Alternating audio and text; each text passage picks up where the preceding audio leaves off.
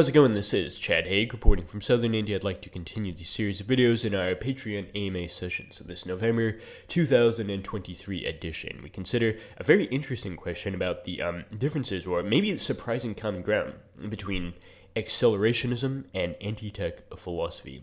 This is a part of the School of Mintext. Remember, you can join us there. Submit your own questions for the extremely low price of just $2 per month. Links to both my Patreon and subscribe to our accounts in the video description. We also begin with a disclaimer that this video is for educational purposes alone.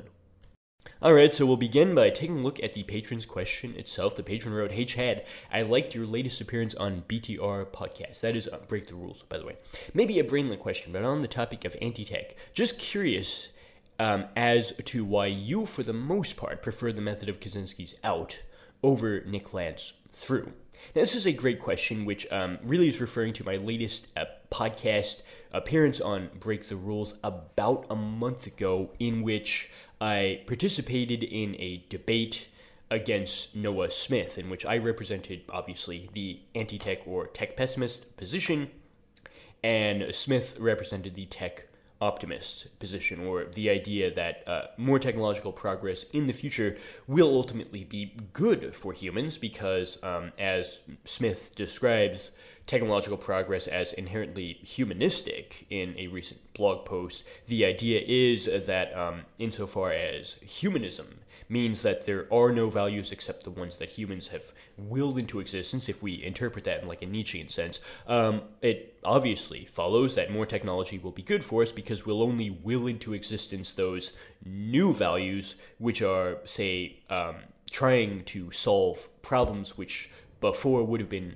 unsolvable. So this is something which, if you take an extremely hopeful position towards, will eventually lead to computers solving things like death itself. And that may sound like, hyperbole, but people like Ray Kurzweil are arguing exactly that because they understand technological progress, once again, in this extremely humanistic sense. So in contrast with that, which you guys know is obviously not my position, you seem to have two different choices, as this question asks. You have the method of Kaczynski's out, and you have the method of Nick Land's through. So right now we're just really dealing with prepositions rather than the kind of much longer labels you would otherwise give.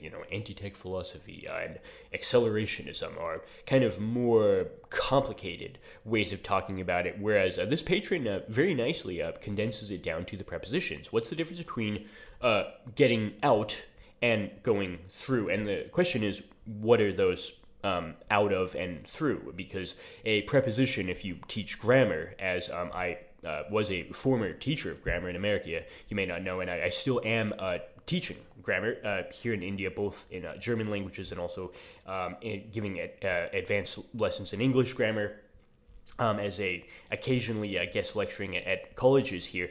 The preposition is inherently supposed to be connecting two things, right? If you diagram the prepositional phrase, you have the question of, well, obviously it's us who are either getting out or going through, but what are we getting out of and what are we going through? And does this become a lot more tricky when you realize that for Nick Land, the other part of that is largely described as capitalism, whereas for Kaczynski it's simply technology. And Kaczynski does not think that it's just a matter of calling this capital, whereas for Nick Land that's a really big deal. So we're already in a fairly complicated position, and that's before we've even begun to consider all of the extra theoretical stuff we need to know about, say, Deleuze, to be able to talk about accelerationism. And really that's the simplest answer here, is that the reason why I more often bring up Ellul and Kaczynski in especially debate contexts, like on Break the Rules most recently with Noah Smith, is just that it's so much easier to do so in that particular context. Because in order to talk about Nick Land, you really need like a couple hours of lecturing on the foundations of the theory even to begin to make sense of it.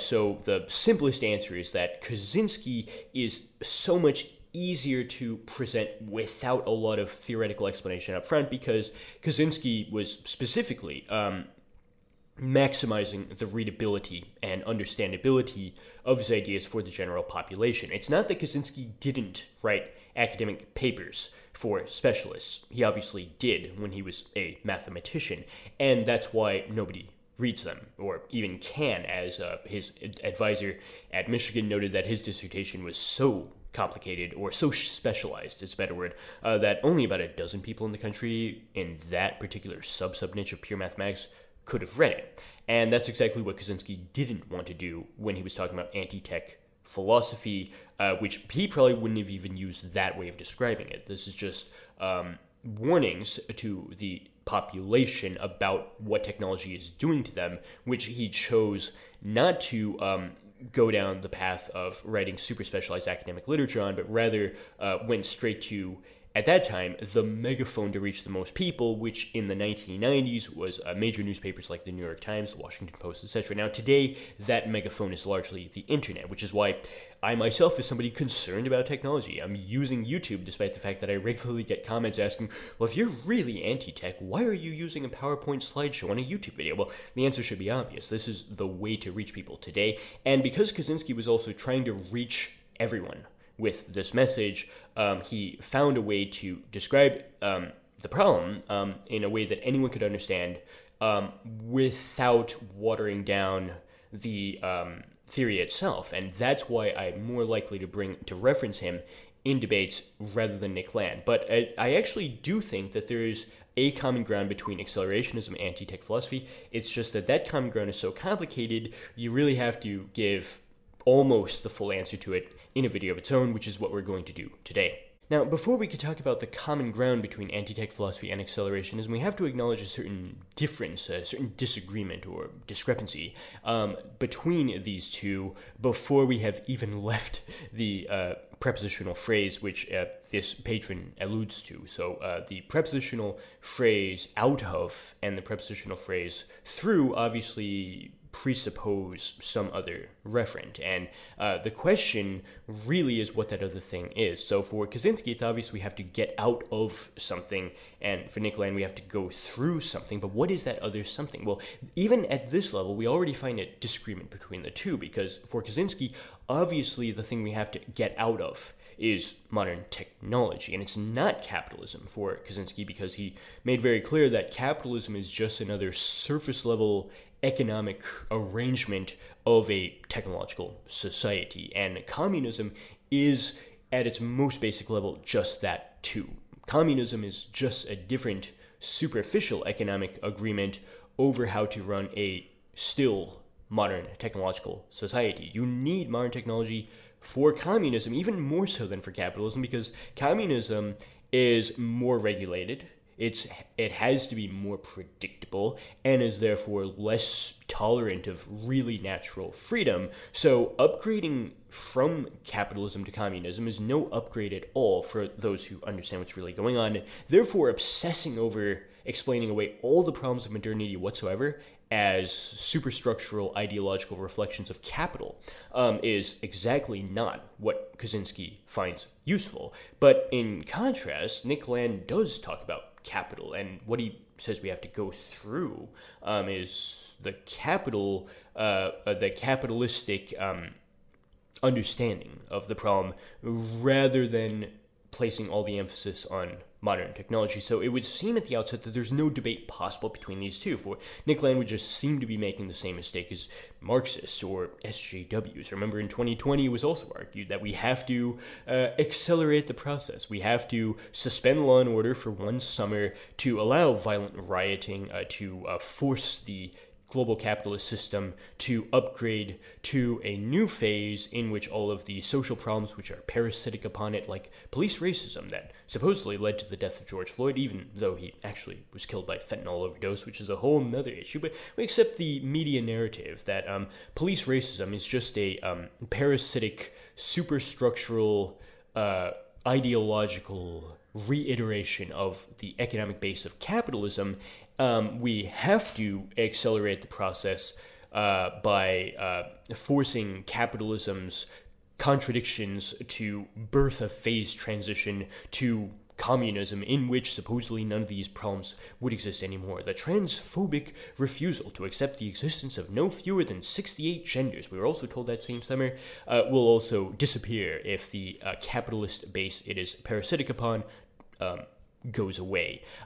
So we have a discrepancy here, it seems, even before we begin any debate between the two, because those are exactly the sort of thought errors which Kaczynski had already refuted at great length within his work by showing that obsessing over capitalism is actually useful to the system because it never allows you to critique what's really at issue in the thing most important to us, which is the loss of freedom, as specifically the destruction of nature, as more and more of it is transformed into technology. So accelerating that would seem to be exactly what we don't want to do, because if you continue accelerating that conversion of nature into technology, the endpoint of that will just be a society of robots in which humans don't exist anymore. Even if flesh and blood Homo sapiens are still nominally there, they will eventually become so over-socialized, so conditioned to act only in those ways that the global technological system requires,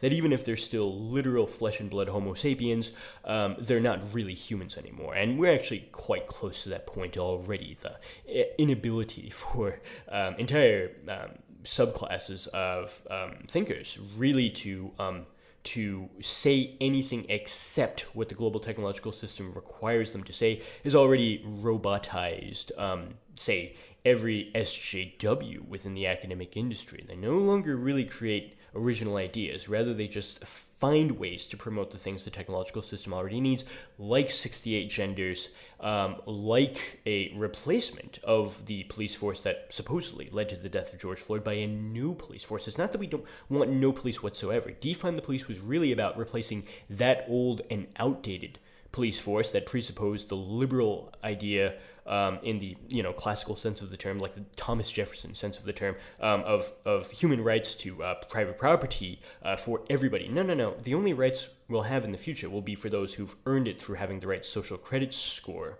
That's why law and order was temporarily suspended, so that they could draft up a new system in which only certain people were allowed to do something as basic as leave their house. And from Kaczynski's standpoint, we can obviously see this as more technology, which is exactly what we don't want, which is why we want to get out. But is Nick Land's position really as simple as saying we want to continue accelerating a process that's going to lead there, or is it much more complicated? So it is true that Kaczynski says we need to get out of technology, and Nick Land says we need to go through capital. But Nick Land's understanding of capital is something which is so complicated that you really need Deleuze to understand how, when he's talking about capital, he's really not doing the Marxist thing that you might be more familiar with.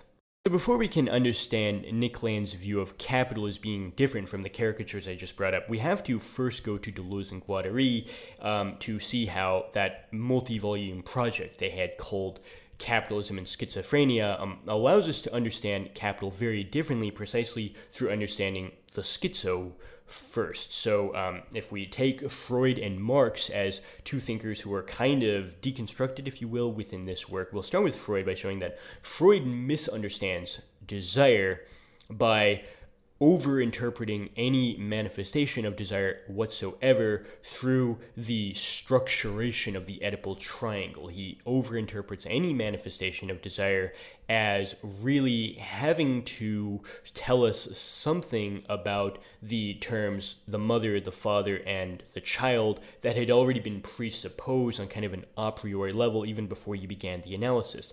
Well, Deleuze and Guattari kind of reverse this by showing that what appeared to be a priori is actually a secondary side effect. The Oedipal triangle really tells us about the actual and identifiable, but doesn't tell us really about the virtual, which exceeds it asymmetrically. A full explanation of that, by the way, really can only be found through reading Deleuze's Difference and Repetition. But for the purposes of this video, we can say that for Deleuze, you do have actual and identifiable objects, like, say, a coconut that you can hold in your hand, but the coconut should not be thought of as a substance in the Aristotelian sense of the term, which is then fit under a small set of categorical headings like quality, quantity, relation, etc. For the substance you take for granted there is itself something which is maybe derived secondarily from things which are not anything like actual or identifiable objects. So what really interests us in holding a coconut, which we then attribute the secondary properties of being hairy and hard to, is not the fact that the coconut is a substance bearing those properties, which is the Aristotelian view. What really interests us on a properly deep ecological level is the way that that coconut, in meeting my hand, can express certain things like becoming hairy or becoming hard. And when it expresses becoming hairy, for example, it does so because of an ecological relation to the virtual. The expression by the coconut of becoming hairy when it touches my hand is something which has the meaning of hairiness because it has relation to the idea, in almost a Platonic sense, of hairiness in itself. But what is the idea of hairiness except a certain concentration of virtual intensities, one concentration of those over another? We know this because there are certain ideas which are antitheses of each other. They're antonyms, right? So hairy is the opposite of bald. Hard is the opposite of soft. And these actually do exist, if you will, as ideas, not in a world of ideas beyond like Plato assumed, but rather in the realm of the virtual, in which one idea is different from another because it's a different concentration of those intensive powers. And the experience that I feel intensely myself, like say becoming jealous, is another example of this. It's a connection to the idea of jealousy, which is the antonym of the idea of trust, but I feel it so intensely in my jealous actions and words and thoughts because those are connected also to the raw power of those virtual intensities. So it's not that actual or identifiable objects don't exist for Deleuze, it's rather that they're always secondary and derived from the virtual realm, which always asymmetrically exceeds them. So what interests us about the schizo, to return to that, is that the schizo bypasses the actual identifiable structuration of the Oedipal by going through a line of flight back to the virtual itself.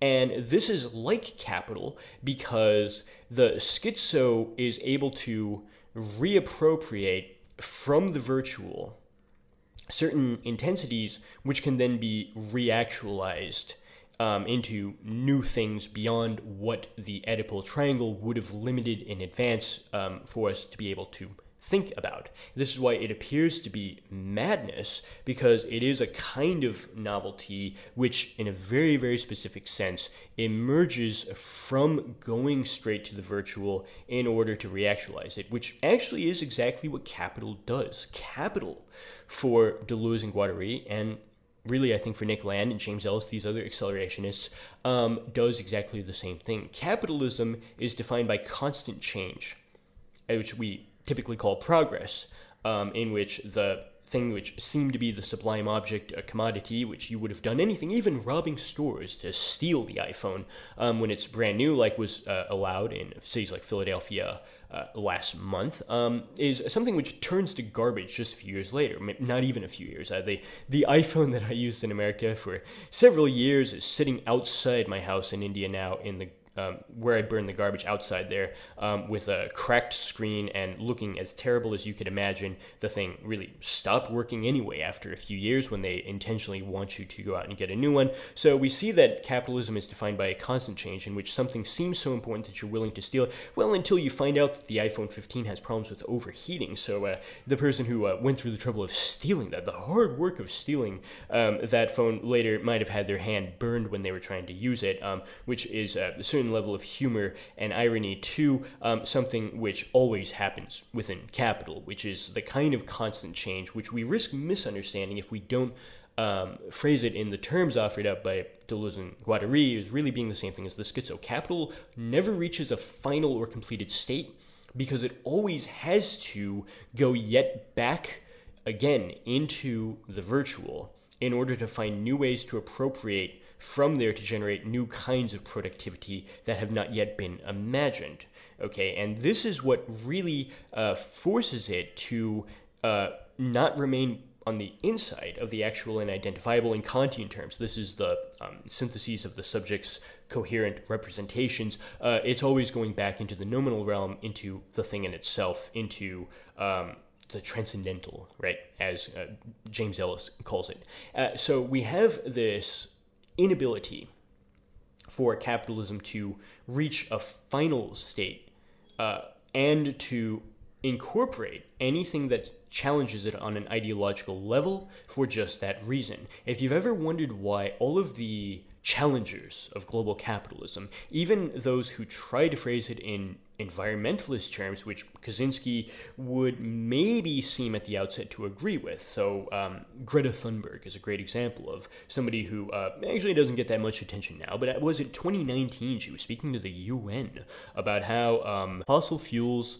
were bad for nature. Well, Kaczynski certainly would not disagree with that. And yet, what was she doing speaking at the UN, except maybe being put into a position within the same system she was opposing, precisely because global capitalism is compatible with anything that challenges it on an ideological level, because those challenges are only dealing with actual and identifiable representations on the inside, but do nothing to address how they emerge from the outside, and therefore offer up the kind of novelty which can be reincorporated back into the actual from the virtual in a way that capitalism always already does. This is why all of the critiques of capitalism, which only focus on the actual and identifiable problems with it on an ideological level, are actually given a perverse incentive to keep up the critique, because it gives new ways for the capitalist system to reappropriate them.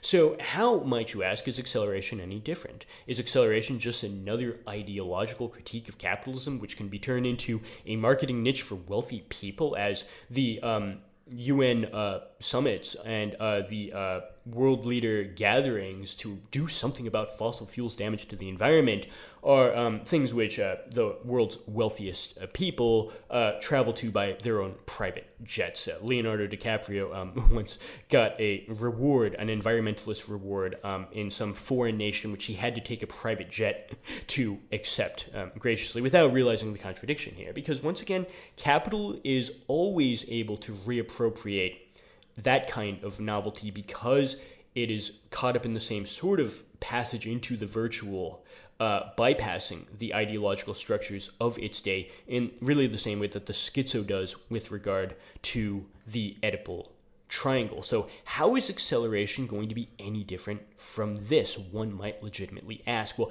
this is where we find a very strange sort of common ground with Kaczynski himself. Now, before we could talk about the connection to Kaczynski, we should remember that James Ellis finished his essay on acceleration, which I did a video on this channel back in March, by noting that acceleration for him really means understanding that man is immanentized into this through being possessed by the outside in the sense of the virtual, right, the noumenal.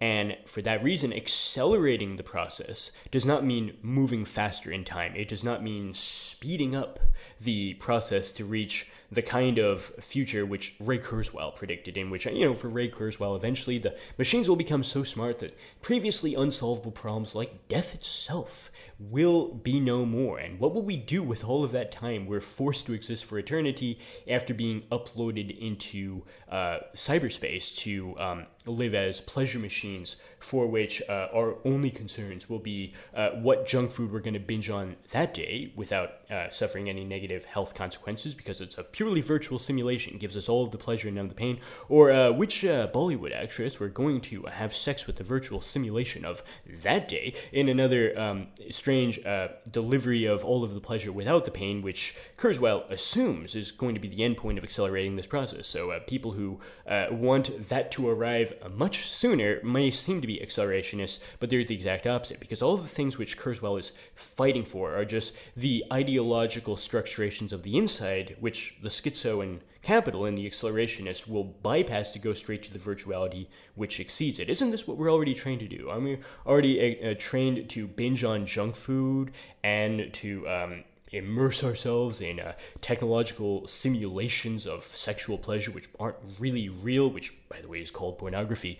These are the same things which are already there within ideological level on the inside, and misses the point that the acceleration is all about going directly to the virtual outside, which exceeds that on a fundamental transcendental level. And acceleration really means just letting that outside in by getting closer not to some predetermined singularity which allows us to get what we're already getting, but in a much better form. Rather, acceleration means getting close to the new as something which does not follow in a linear continuous level from what is already going on in a certain trajectory of technological advancements or upgrades, but rather entails a fundamental break from it. You need the three syntheses of Deleuze's difference in repetition to understand this. The first synthesis simply constructs a passing present by folding the retention of a just past into an expectation of what's going to happen in the future. For Deleuze, crucially, this is something that is a passive synthesis rather than something performed actively by a Cartesian subject. So time passes in this naive sense of a passing present because that synthesis is silently going on in the background. The second synthesis, however, allows us to direct or steer or aim into a past that is directed towards a virtual idea rather than an actual identifiable object. If I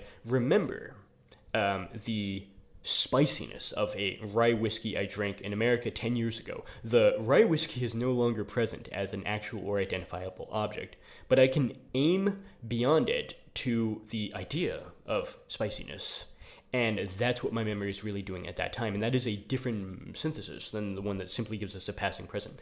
The third synthesis, though, is the one that aims not into a past to contemplate a virtual idea through memory, nor does it give us a passing present, but rather takes us to the other sphere, if you will, of time, which is the future. But what is the future except directedness towards the really new qua, the pure differences in themselves of the virtual, which once again takes us beyond the memory of an idea, because an idea for Deleuze is just a specific concentration of intensities. The idea of spicy is different from the idea of sweet because those are different concentrations of intensity. But what about going beyond that to the realm of pure difference in itself? That's what the future is, but specifically a future that is not a continuation in a smoother linear manner of that passing present. Remember, that's the first synthesis. The future, the really new future, is really new because it breaks that trajectory, and that's what acceleration is really about. Acceleration differs from naive technological optimism because it doesn't predict that something we desire on a humanistic level today is going to arrive as the endpoint of so many technological advancements that linearly bring us closer and closer to it, for which, by the way, where did these desires come from except from the technological system itself? And the sort of junk food Ray Kurzweil wants to binge on are things we had to be taught to desire by corporate marketers and through the black magic of advertising, etc. And so too with all of our other artificially constructed desires. We know that these desires are artificial because the rise of deepfakes within pornography a few years ago was something that made it into the news precisely because Gal Gadot had a video emerge of her that was indistinguishable from a real sex tape, even though it was actually superimposed her face onto some other already existing pornographic video. You might remember this news story from 2017, and they kind of scratched the surface and found that Gal Gadot was one of actually the most targeted for this because she was not herself, but rather a window into a certain kind of subconscious fantasy which people had for years because of their exposure to DC Comics. If you look at the most common targets for deepfaking, they're actually just the characters from the epic film franchises which we grew up watching. Wonder Woman is one of them. Hermione Granger, ironically or bizarrely enough, Emma Watson is another, because people were reading Harry Potter and implanting these subconscious fantasies within the neurological realm at a fairly early age. So too with Natalie Portman as being another one who was, of course, just Queen Padme from Star Wars. And then Scarlett Johansson, the fourth one, according to one news article, from The Avengers, Black Widow. So we find this very strange sense that even when people are given the ability on a technological level to manufacture a subconscious fantasy into something which seems like the real thing, and they're allowed to do so privately in a kind of anonymity for which no one will know that they had this fantasy, because they're able to do it in such a way that no one will ever catch them. And yet, even under those conditions, they fall back on the same sort of cartoonish images which had been implanted into their subconscious at an early age from the film industry. You find in the deepest layers of the subconscious just the cartoonish images of Wonder Woman, Queen Padme, Black Widow, and Hermione Granger. And this shows why acceleration is not just finding upgrades to continue pushing a linear trajectory already started by the global technological system itself. It's rather taking the schizo line of flight outside of that structuration to find new ways to appropriate power from the realm of the virtual, precisely because it's totally new and different from what had already been recognized as an actual or identifiable structuration on the inside. And this is actually where we find common ground with Kaczynski, of all people. Now, if we tie this back to Kaczynski, we'll find that his relation to acceleration really emerges from a certain apparent contradiction between two different ways that he describes modern technology in the Unabomber Manifesto. On the one hand, he has the quote that the technophiles are taking us on an utterly reckless ride into the unknown. But on the other hand, he argues that technology's problem is that it forces us to be too much known in advance, because technology requires full predictability from anything incorporated into its system, in which case it's trying to eliminate any problem of the unknown. So how do we reconcile these two contradictory claims? Technology is dangerous because it's taking us into an unknown future in which human extinction is certainly one possibility, but all of the other unexpected problems of technology, unexpected side effects, are also things that make the project for Kaczynski, anyway, not even worth attempting. The side effects of pushing that even further are things which we literally can't predict, because that's the whole point of, say, complexity theory. Emergent properties cannot be known even from a bulletproof analysis or understanding of the factors, the parts from which they emerge. That's what makes them emergent properties. But on the other hand, the problem with technology is that it destroys our ability for even the kind of natural freedom to be creative enough to generate new thoughts which would be unknown from its standpoint. Insofar as you're allowed to think or act or consume or vote within modern technology, it's only if you do the things which the technological system already told you were supposed to do through over-socialization. Well, this contradiction really needs acceleration, because for Kaczynski, the thing about technology is that it is not in and of itself physical machines. So we might think that technologies are just the product of engineering projects that use scientific knowledge to create these machines that could not have appeared within nature because they required that sort of intervention. And the difference between nature and technology on a naive standpoint is just the difference between a natural object like a deer in the wilderness versus a technological object like a machine like the smartphone in your hand. But really, the difference between the two is much more fundamental than that. Even the deer in the forest is forced to become technological if the wilderness stops being wildness, to use the terms from Kaczynski's 1972, I think, unpublished essay, Progress versus Wilderness, in which can we really say that the national parks of America are really wilderness if the forest department has them so regulated that even if a hiker goes a little bit off the trail, there will be a rescue helicopter there to save them. And by the way, you can only do things within that park if the system, the forestry department, approves of it. And your main thing you do with nature at that point is just use it as a recreational campground to go away for the weekend, to barbecue hot dogs, drink beer, and take pictures of yourself in front of a lake before you go back to your office job on Monday morning. So we have this idea that nature and technology would seem to be opposed in raw physical terms, like here's a technological object here, here's a natural object there, but really it's more complicated than that, because anything under the control of a system that is hardwired to maximize predictability and efficiency through forcing things incorporated into it to act only in those ways that promote the advancement of the self-propagating system as a whole, that's what technology really is.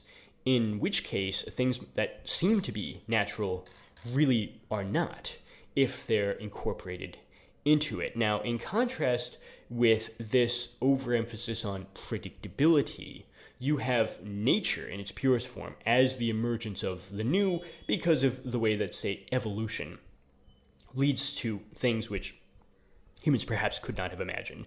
Who could have imagined something like the duck-billed platypus? Who could have imagined marsupials as these mammals with pouches? And the things that people thought were urban legends when British people or whatever went to Australia and brought back these stories, people assumed, no, that's got to be a myth or a fantasy. It can't really be the case that things like duck-billed platypus and kangaroos exist in Australia, except that they do, because they emerged from nature, I guess, going into the virtual to give us new structurations in the actual, in a way that even people who consider themselves to be professional thinkers today really can't. It's not a coincidence that every film out of Hollywood today is a remake or the 10th sequel to a franchise started 10 years ago. They're going back to the 1980s to redraft the actors from that era, like Tom Cruise, to be the stars of films like Top Gun, because there's no talent really within Hollywood today. Who's the best actress today? Rachel Zegler? Are you kidding me?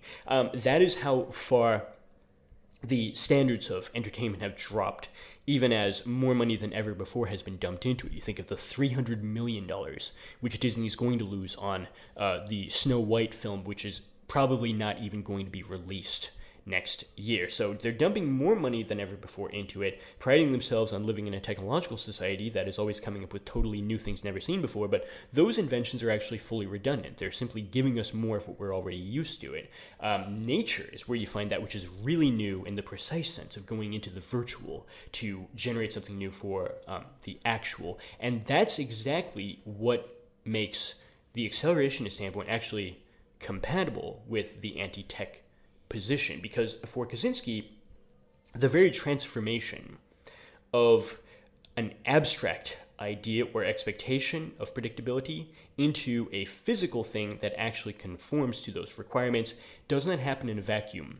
The requirement is purely abstract or rational, but the object which conforms to it in the real world can only emerge through transforming raw material from nature into technology in a way that on the one hand satisfies the abstract requirement for predictability, but on the other hand negates it because of the emergence of emergent properties in line with set theory. So the more you convert nature into technology, just as it seems that the whole world is becoming more predictable, the risk of unpredictable side effects, even leading up to the mother of all of them, the one that could collapse the global technological system from its own contradictions, the closer you get to that point. So for Kaczynski, in a certain sense, he is an accelerationist, because he talks about adding stress to the system rather than allowing people to be lulled into a state of mindless consumption over a whole lifetime, in which they get so comfortable with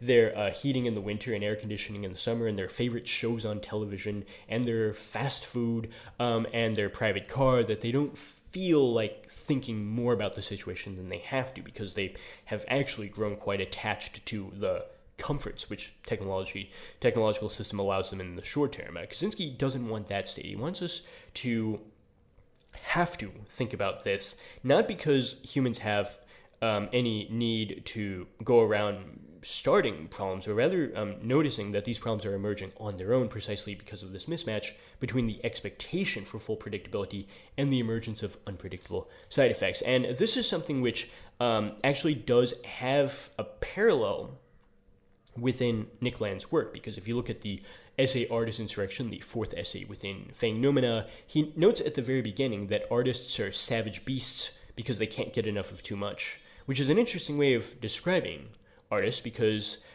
We normally contrast art and nature in the sense of literally those are the terms that Aristotle's text is translated into, right? Art is not just the creation of beautiful paintings or classical music, but rather any sort of artificial, see that word again, artificial intervention that uses, say, human reasoning to cause things to come to appearance that would not have come to appearance on their own naturally, which is really more what phusis means in ancient Greek. So we already have this distinction between phusis and techne, or between nature and art, from a long philosophical tradition that is actually turned on its head when Nick Land says at the beginning of this that artists are the ones who are actually savage, and the etymological sense that in French to this day, sauvage simply means wild. It doesn't mean like out of control and dangerous, that's what we think savage means, but really for French it's a more neutral description of anything which is wild in the literal sense of being from the forest. In Dante's Divine Comedy, the first canto uses the word selva to talk about the dark wood or forest he's in, and selvaggia to describe the wild animals that block his path up to where the light is shining on the hill, because etymologically those are the same thing. A wild animal is wild because it's from the forest, which is why Wald in German simply is the word for a forest. In Old English also, that's really the old word for a forest. Forêt is French, right? So in Old English, Anglo-Saxon texts, wild and wald have a very close etymological relation. So we have this idea in modernity that the forest is that which is built beyond the village, but we don't live in villages as we did in the Middle Ages, and the forest isn't really wild. So where is the wild forest where artists live today? Well, it's just anything beyond the global technological system, not in the physical sense of beyond city limits, but in the rational sense of that which escapes the predictability requirements of systematization. So the thing about artists is they are producing things that do not meet the requirements of full rational understanding by the global technological system, because that's the whole point of art. If you look at Kant's idea of genius, the genius is the one who doesn't work from rules to create great works of art, because he or she just suffers a moment of inspiration to produce things which even they cannot explain afterwards. If you have the symphonies of Beethoven, you have the paintings of Van Gogh, you have the poetry of Wallace Stevens, even they can't explain how they made it or explain what they mean, because that's the whole point. You have a reflective rather than determinative judgment. So genius is a certain excess beyond rationalization, which for Nick Land in that essay actually takes us back to the realm of nature and the animal, precisely because in the experience of the sublime, we feel a certain pain in not being able to schematize something extremely large, especially from nature like mountains, because reason is punishing the imagination at that moment. According to Nick Land, reason says you should be able to do this. After all, you can look out at the sky at night and fit the universe into your mind, is kind of how undergrads are taught Kant, the mind-blowing thesis that you can fit the whole universe because you're looking up at all these stars. You can fit the universe in your mind, but you can't schematize a really big thing within nature that is sublime. So reason says we should be able to do this. Imagination can't, and it's punished by reason for being animal, all too animal. But that's exactly where art takes place. Art is all about the harmonious free play of the faculties at a pre-understanding level, and that's exactly what ironically provides a common ground between art and nature and makes art a flashpoint where you have a certain ability to accelerate those intensities to go beyond the structurations of the inside to reach the virtuality and power of the outside. And that's exactly, I think, where you find the common ground between Kaczynski and Nick Land.